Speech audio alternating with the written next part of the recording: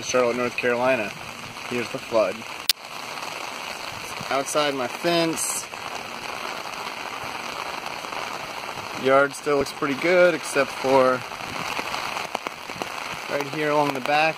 There's a nice little flowing river. Maybe about 3 inches deep.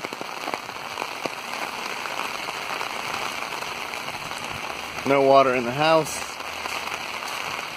These were empty yesterday. Now they're full.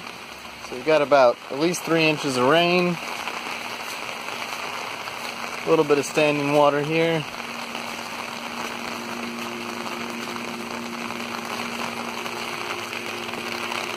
Some standing water next to the house.